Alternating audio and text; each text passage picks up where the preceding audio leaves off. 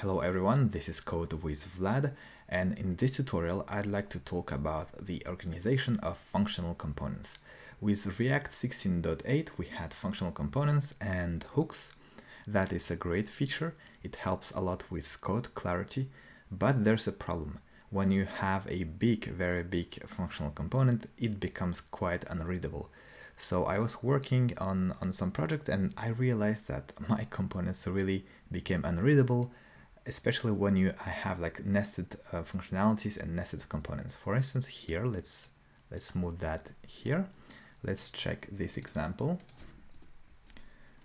So I have a notification icon component, and inside I have a notification drop-down component. And you see it's all a big mess. You have a mix of state, of logic, and view. And you can have basically an infinite amount of children like that. You have another component with its own state, its own logic, and its own view. So let's take a simple example to see how we can organize that better. Here I have a very simple app that basically increments the score. I have this score state, I have some business logic, I have an effect. So basically, if I click the button, the score is being incremented with set score, that logic, and I have an effect that just console logs the score when the score changes. So I click here and I have some console logs here and the score is being incremented. That is fine, but imagine it was a component that was much bigger, a bit like what I had here, right? So how would we organize it? You could do it different ways, but I think the most powerful way is to use React built-in custom hooks.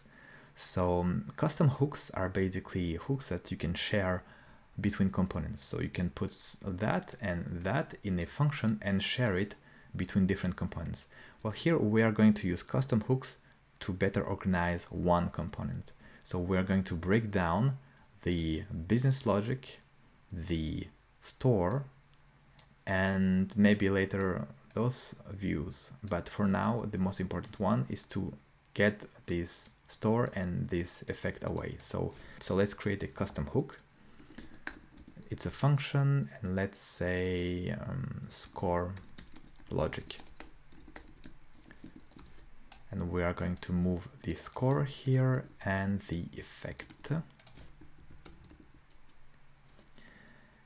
And maybe also this function, so we don't pollute the main components with that. And now the use state and use effect is in red, saying that it's not a React component and it's not a custom hook. So you cannot use the state inside that simple function. And we're going to turn that function in a hook, simply prepend it with use score, and the warning will disappear. Now we are going to export what we need. We don't need to export set score. It's an internal private variable if we want. We need to export that, and that we can leave. So let's return score and increment score. And let's call our custom hooks in our main React component. Use score logic. And we're going to export score and increment score.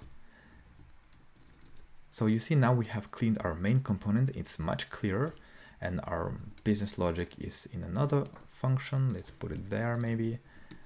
And our view is here, so it's much cleaner than before. Now to push it a bit further, I mean, in that case, that doesn't make a lot of sense, but imagine you have a big component. So I want to share that score between different parts of my components. Let's say I want to separate that. I can say render score count, and it will just return that. And instead of having a props object and configuring it as a React component, we can just pass the score as a number. Here we go, and just render it like that.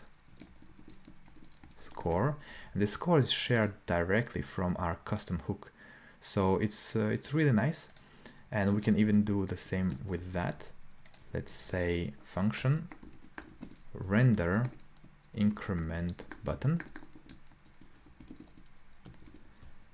and we just need to pass the increment score. It's a function, and it needs to return that button.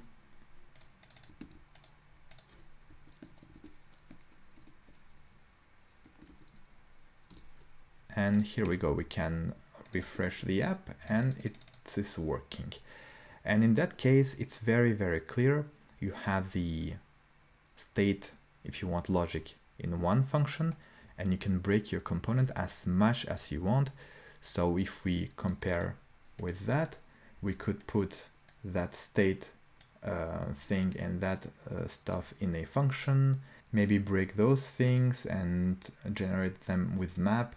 Basically, you can really simplify your big component into smaller chunks, reusable chunks of code. I hope this video was useful for you. Subscribe, like, share. More videos will come. See you next time.